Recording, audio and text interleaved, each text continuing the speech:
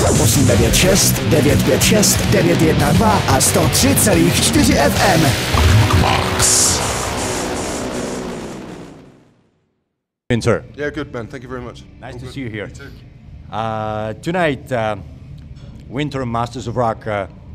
Your show has been was kind of short. What happened? Basically, it was absolutely fine until we went on stage.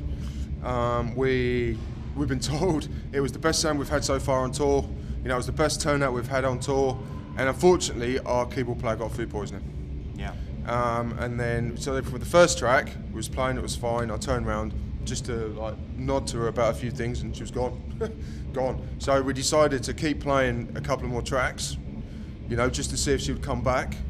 And she didn't. We was told by the tour manager she was completely out for the count. She was laying down in the dressing room, being sick and everything, sweating. She couldn't move. Yeah, so there was absolutely no hope in continuing.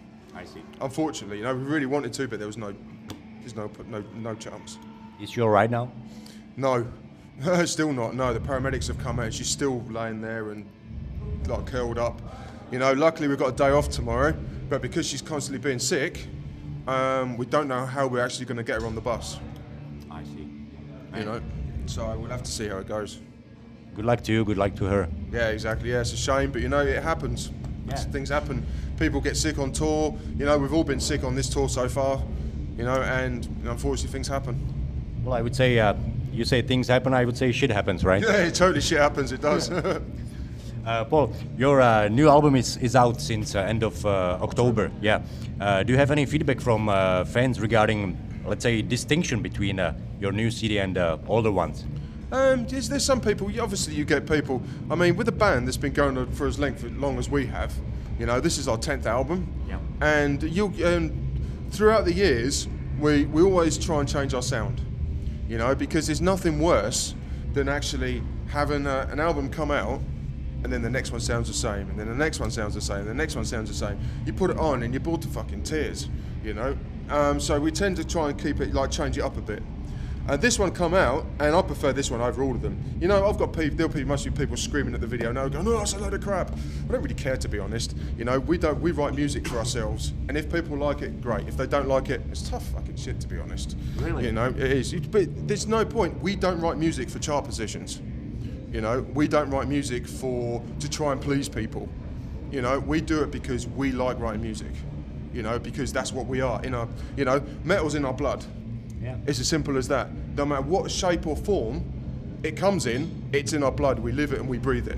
Yeah. You know, and we'll write what the fuck we want to write, to be honest. You know, and that's what we do. But since this album's come out, the feedback from the press has been phenomenal. It really has. Danny and myself, we did a press tour of just a European press tour. You know, and every place we went to, everybody says it's the best stuff you've done since Midian. It's fucking brilliant, you know. And like they said, like the guitar driven, it's finally the guitar's like loud enough, the riffs are there. You know, yeah, you've stripped back on it's more of a modern sound, you know, which it is. And like it's been likened to like a more of a modern day like Principal, Midian, like Dusky type with the hints of that sort of stuff in it, you know. And a lot of people have said, fucking, we really hope it keeps going like this. But then you get the hardcore fans who'll go, oh, this is fucking shit. This doesn't sound like fucking, I don't know, what is it, Duskcore? It doesn't sound like Cruelty. No, at the time, yeah, it doesn't sound like that. But if we released another album, if we was to write an album that did sound like that, they'll be going, oh, all right, it sounds like Dusk and it sounds like Cruelty. Well, there's nothing new. And the press will be going, oh, that's actually really this and it's that, you know? So hence the reason why we do it for ourselves. We don't write music for anyone else apart from ourselves. Congratulations. You know, thank you. But it's been really good. We've had really good feedback from it. Yeah. You know, really, really good feedback. You know, so for this over the last few albums, we've been really slagged off. You know, I've said, oh, I mean, we've had like, yeah, it's a Cradle album. We're going to buy it because it's a Cradle album, but it's nothing new. It sounds like the last one, or it sounds like this. So this time, it was actually me and Martin that wrote this ourselves. Just me and him wrote this album. You know, and Martin had some fucking phenomenal ideas, you know, for like keys and stuff. And so when I was writing the structures, he was sending me the drums backwards and forwards, because we was writing from our studios. And then when he sent the keys back, I'd rearrange stuff and send it off. Then it'd get sent off to Dan for lyrics, you know. And yeah, when we listened back to it, both me and Martin was like, fuck yes, this is more like it. You know, it's straight to the point. They're shorter songs. They're less complicated. I mean, because the last stuff, I really felt like it was too. You had to like listen to it too much. You couldn't just put it on and enjoy it. You know, it was too technical for its own good. Complicated. Yeah, complicated. There was too much going on. You know, so this time it was a real conscious effort to like go right. Let's strip it right back. Let's put a lot of the punk influence that we used to do way back in the day. You know, on principle, put some of that influence back into it again and bring it up to more of the modern sound. And it fucking, as far as I'm concerned, it works. It really does. All right. Well, in studio, how do you get such sound with 3 musicians only? Well, actually, 3 musicians. Yeah, well, yeah. It was only me and Martin that recorded it. There was only 2 of us. And Danny singing. Oh yeah, obviously, yeah. But Dan was, yeah, of course, yeah. Yeah, but but Dan was in another studio. You know, so I'd like some of the songs on this album. Well, that's pretty much a lot of them. Me and Martin were playing like together live, like recording and stuff. You know, and we'd like do it in big sections because what we felt is on the previous albums there was a lot of like Pro Tools cut and paste. There was a lot of that going on, and it sounded too like mechanical. Yeah. You know, and now this like this real like metal sort of like stroke like the punky vibe has been put back into it again. You couldn't do that. You had to play it in to get the feeling and get the groove right. You know, you couldn't cut and paste it. So that's what we decided to do. So we did it, and like yeah, I mean Scott Atkins, the producer, he was in right from the very start of like when I started writing the album. He was right from the very beginning, so he was like, yeah, what about this? And come and pushing me with ideas, and what about going to this idea, and what about going to this idea, you know? And so it was like, so we worked together with the producer all the way through the whole album, you know, the guy that was going to record it. So by the time we got to the studio, he knew exactly what he was getting, and then he already had the sounds dialed in, he already had the head set up, and I'm going to go for this guitar sound, or what with this and this. We tried different guitar sounds to get the rawest one possible, and it worked. It works really, really well. So it's like with Led Zeppelin in, let's say, early 70s, live in studio. Yeah, I guess. All right. Paul, before the show, do you like quiet and concentrate or explosion of adrenaline, testosterone? Nah, I go really quiet before a show. Yeah, I get really quiet. I get actually, to be honest, just before a show, I get really tired.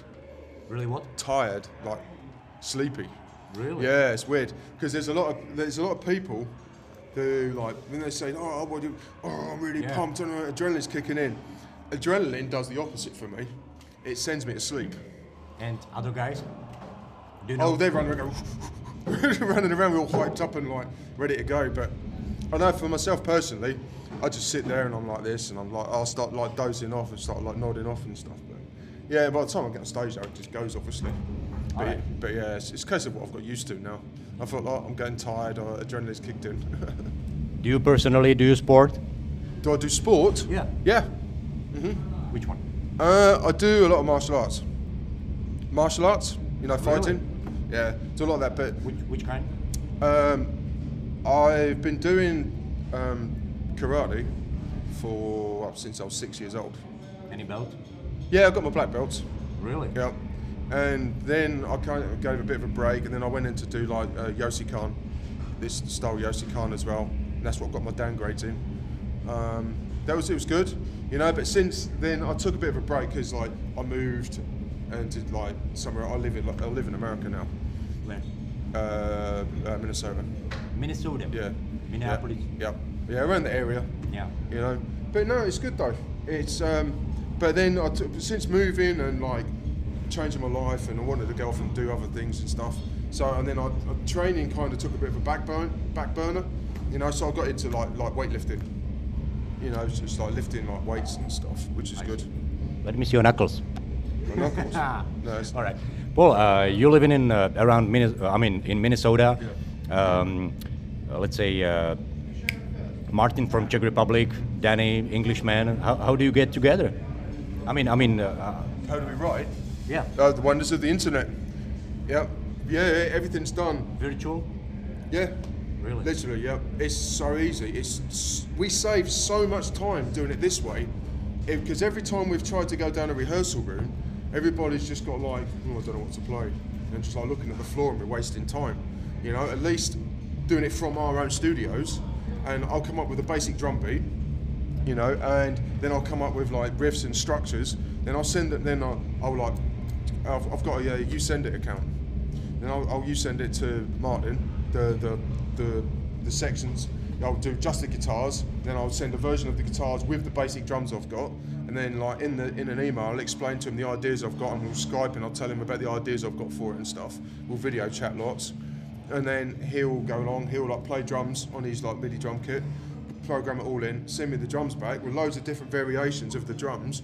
Then I'll choose the best ones which I think fit better for the riffs, put them in order, then I'll replay the riffs in again to match the drums, and then I'll rearrange and I'll send it back to him again, say, look, I've changed the riff on this, can you do this, and I've got this, this and this.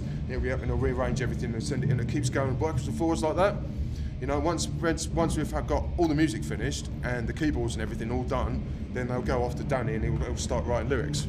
Man, 21st century. So that's the reason you got a brand new album every other year. Pretty much. Yeah. Yeah, because you don't have to get together. You don't have to rely on other people to like turn up on time or do this. As soon as I wake up in the morning, I'm straight in the studio, playing, practicing, you know, coming up with ideas, sending them off to Martin. He can constantly send backwards and forwards all the time. All right. Paul, are you a family man or single? Divorced. All right. How is your, let's say, average Sunday? My average Sunday? Yeah. Well, where I live, I usually take my friends' dogs for a walk. What's that? My dogs take dogs for a walk on a Sunday. Yours? Friends. I'm not going to give too much information away. Your friends? Friends. Friends. All right. Fine. Yeah, no, it is, yeah, we usually take the dogs for a walk. You know, go to the coffee shop and just sit there, have a cup of coffee and stuff. Enjoy your life. Yeah, basically Sunday's like quality time. You know, it's just like, yeah, for friends. Well, that's enough. Do you have any special message for RockMax Radio listeners, fans, your fans? Absolutely, you know, thank you so much for following the band, for supporting the band, for like everything you've like ever done towards the band. You know, if it wasn't for you guys, there's no way we'd ever be able to do this. You know, so like thank you very much, like, you know, for everything you've ever done, and I hope you like the new album. And we really do apologise for not being able to play the full set tonight. You know, it was completely out of our hands. We tried, but there's nothing we could do about it. Life is life. Life is life, exactly. Well, thank you so much. It's been a pleasure.